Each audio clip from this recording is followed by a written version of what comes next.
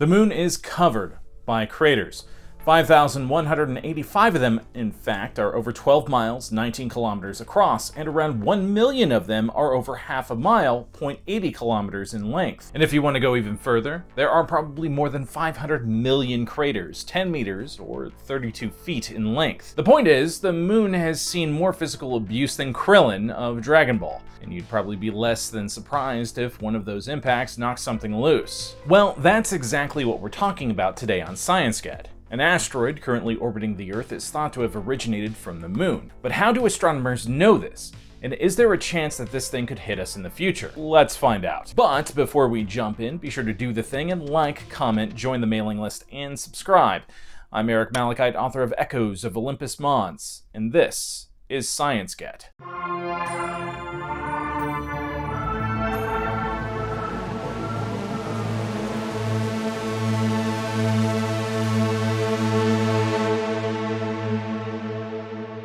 The Earth does not just have one moon, technically speaking at least. That may come as a surprise, but near-Earth objects are sometimes captured by the Earth's gravity well and end up orbiting us for a short period of time. Sure, none of those objects are very large, and there is some debate whether or not the dust clouds orbiting the Earth in two of our Lagrange points count as moons. But the 41-meter, 134-foot asteroid known as 2016 HO3 Camo-Auleva is of particular interest to scientists because it may be a long-lost piece of the moon. Now, 2016 HO3 is designated as a near-Earth object and a fast rotator. It completes a rotation every 28.3 minutes. 2016 HO3 is also classified as a quasi-satellite. There are only 5 known quasi-satellites orbiting Earth, and they're all pretty hard to spot because of how frickin' small they are.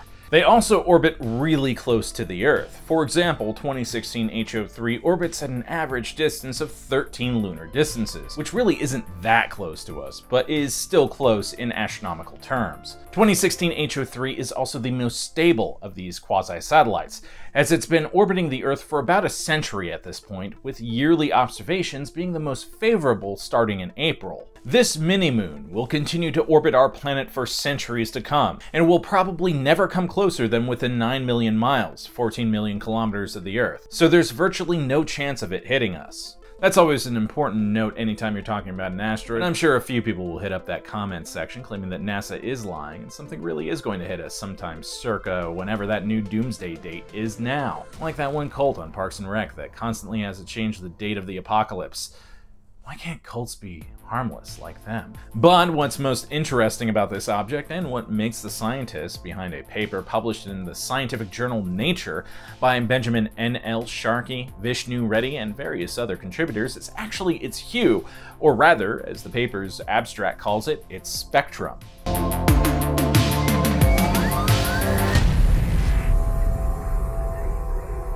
In the newly released paper, the authors describe quasi-satellite 2016 HO3 Camo-Auleva as having a rotational speed of 28.3 minutes and displays a redden reflectance spectrum of 0.4 to 2.2 microns. This spectrum is indicative of a silicate-based composition, but with reddening beyond what is typically seen amongst asteroids in the inner solar system.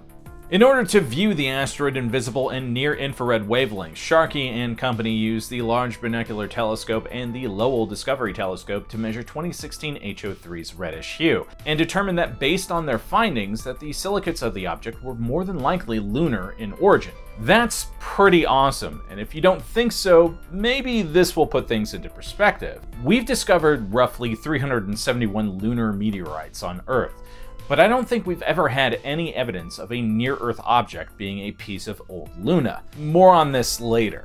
Richard Binzel, a planetary scientist at MIT who did not contribute to the new paper, says, "An object in a quasi-satellite orbit is interesting because it's very difficult to get into this kind of orbit. It's not the kind of orbit that an object from the asteroid belt could easily find itself caught in. Camo-Auleva seems to reflect sunlight along longer, more reddish wavelengths. And while that is unlike any near-Earth asteroid in the inner solar system, what is similar to most of the space rocks floating around the old Sol System shooting gallery is the grains of silicate rock that we brought back from the moon thanks to the astronauts who landed there during Apollo 14. Richard Benzel thinks that this is pretty clear evidence that the object was ejected from the moon due to a cratering event, which we will simulate here because asteroid impacts are fun, and I own Universe Sandbox.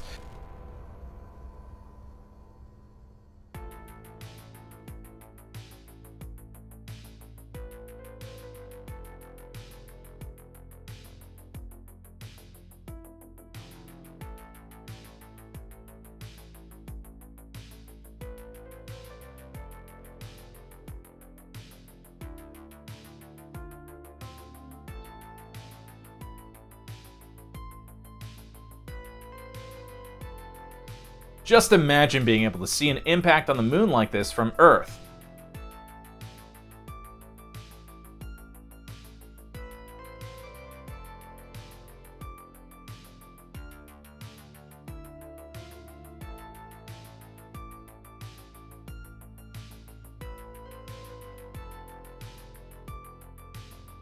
Not the size that I meant, but okay, thanks computer. But even as researchers involved with the study get excited for this possibility, Martin Connors, the man who discovered the first quasi-satellite, says that scientists should be cautious with this new data, as despite it being well-founded in evidence, it could still be wrong. If this data is correct, however, it would be unprecedented, and maybe that's a good reason to be skeptical.